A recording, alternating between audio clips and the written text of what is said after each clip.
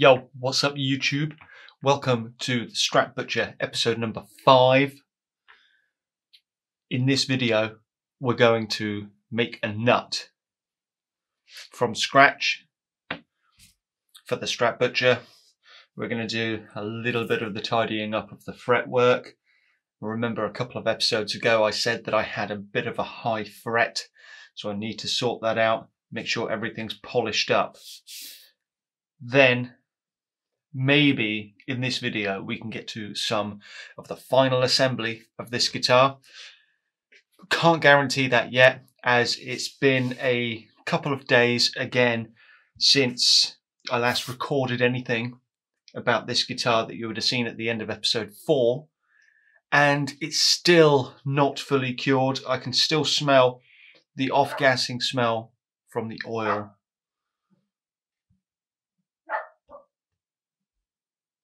Let me sort that out. It is 11 minutes past 6 in the morning, because this is the only kind of time that I get to do stuff, or late at night, because this is not a loud task. We're going to crack on. So, we were saying before, so we hope they're going to get some of the assembly completed in this video. There is still off-gassing from the oil. It's kind of smelt the same for a couple of days, and it definitely feels like completely hardened on the neck. It does still, however, feel not tacky, but just slightly more mushy on the top of the body. So this just could be that new smell. If it stays like this again for another couple of days, I'm just going to try some wax and see how that goes. But for the time being, we're going to crack on with this nut. So I've got a selection of files, sanding sticks, cutting devices, measuring devices, a couple of saws, polishing and marking equipment to do this, and a small micro vise so that we can put the nut in while we're doing all the cutting and the shaping and the polishing. So let's crack on. Now, the first thing I like to do is to make sure that the slot is square. So when the nut goes in, that it's right tight up against the sides of the slot. So with calipers, I'm just going to go ahead and measure 5.66, 5.63, 5.63, 5.7, 5.79. We're pretty close there. I'm not going to make any changes, I don't think. I think that is perfectly square enough that we're not going to have any gaps, and the nut is going to slot in there with a nice tight fit. Now, the other thing to think about in this case is I originally put in the LSR roller nut, which is a different depth. Also, this nut is going to be wider than usual because the LSR roller nut is wider.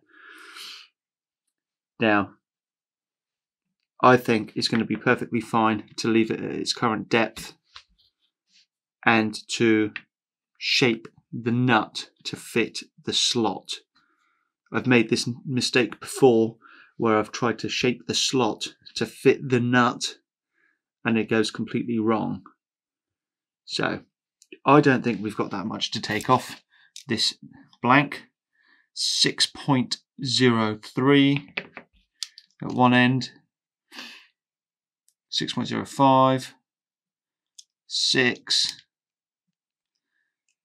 5.97. So we've got about 0.4 of a millimeter to take off, which is going to be super nice and easy. It's going to be really, really quick.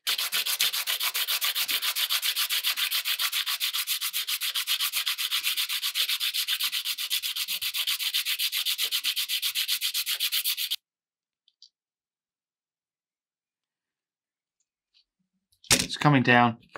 This is a not coarse enough stick.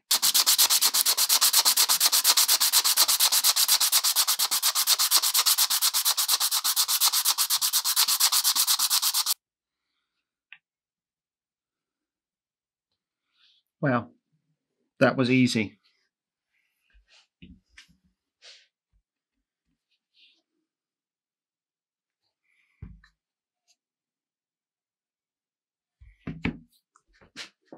The next thing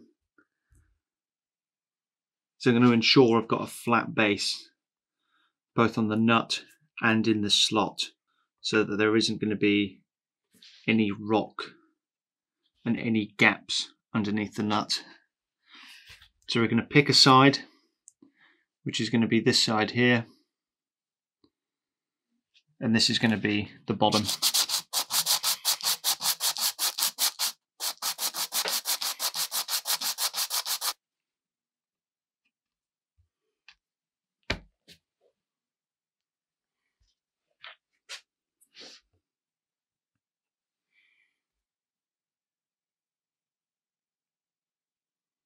I'm going to mark the bottom with the T, and that's going to represent the treble side. We can check against a machine block and confirm that it is in fact flat. Check for gaps, and there was a very, very tiny gap on both sides. So we're going to clean that up.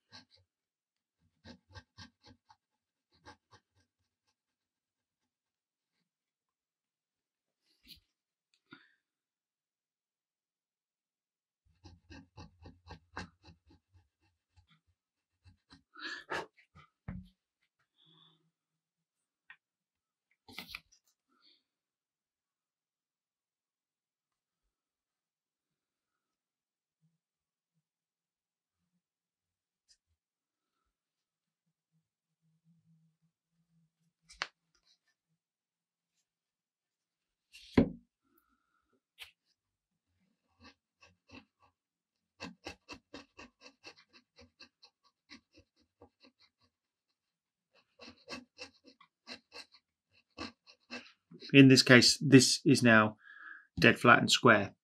Looking very, very, very carefully at the bottom edge of my nut, there is a slight curve to it. So I'm going to get that on one of the files and just make sure that it really is dead flat.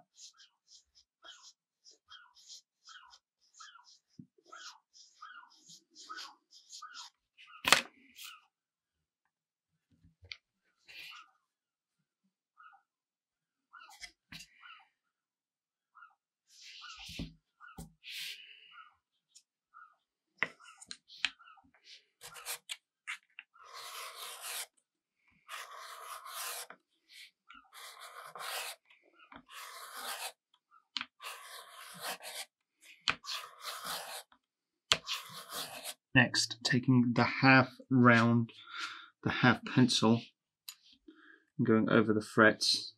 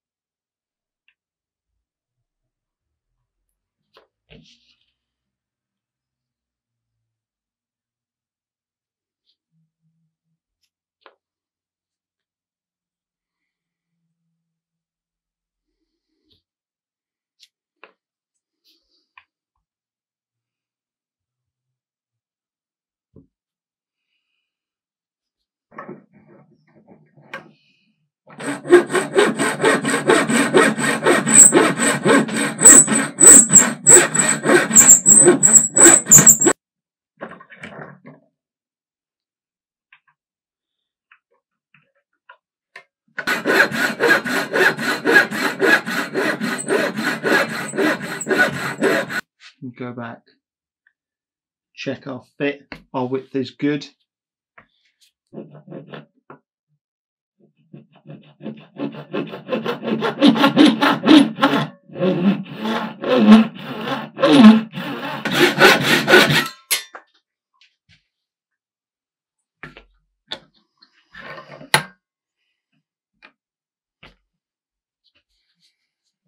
Now the task is to go backwards and forwards on the nut, filing until we're getting to a desired location where we can start thinking about exactly where the strings are going to go.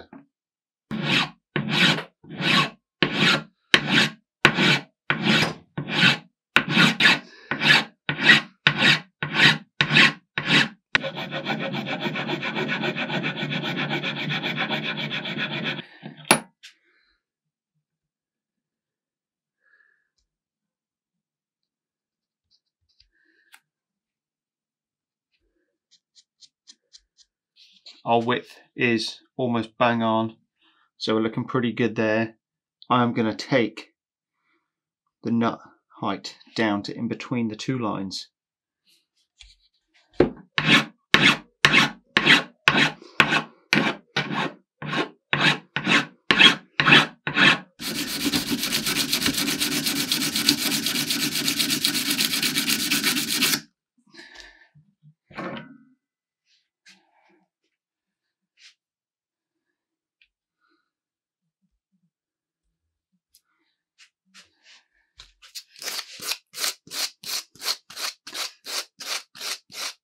Okay, pretty happy with the way that it is at the moment.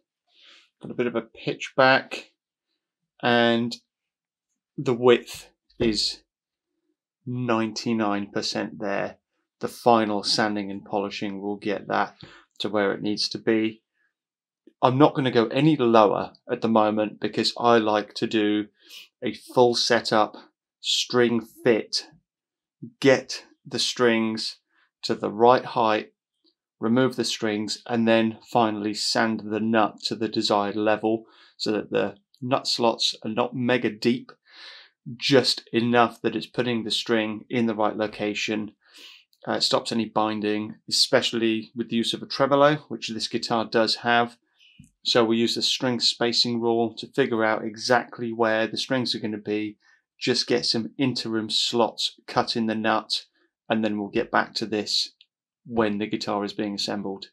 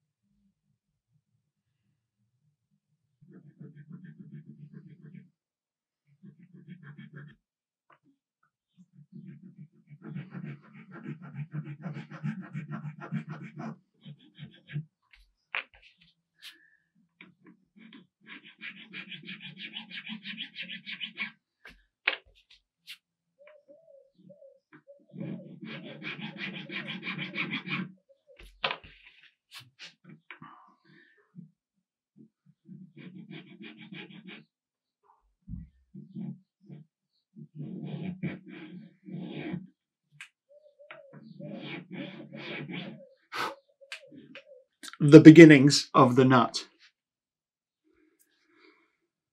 That looks good. Already feels good. And yeah, I'll just leave the nut there for the time being. We'll be on to the next task. What is up, YouTube? I am unfortunately going to have to end the video here. I'm coming to you from the future because this is currently where the guitar is at. The video that you are watching is edited to be about 40 minutes long. Now, I don't really want to be releasing videos of that length. I would rather be releasing videos that are 8 to 15 minutes in length. Keep it short, keep it sweet. That is something that I'm working on. So I'm going to end this video here, and then it's going to carry on in a few days with getting the guitar up to this stage, which still actually isn't fully complete. And I know there has been some feedback on audio. Unfortunately, something's happened with my camera recently, and it's lost a bunch of my preset settings for my microphone and for my white balance. So please bear with me. I am trying to resolve this because audio is important, and yeah, it's a bit frustrating, not just for you guys, but also for me. So thank you very much. Have a wonderful bank holiday weekend coming up, and yeah, see you in the next one. See ya.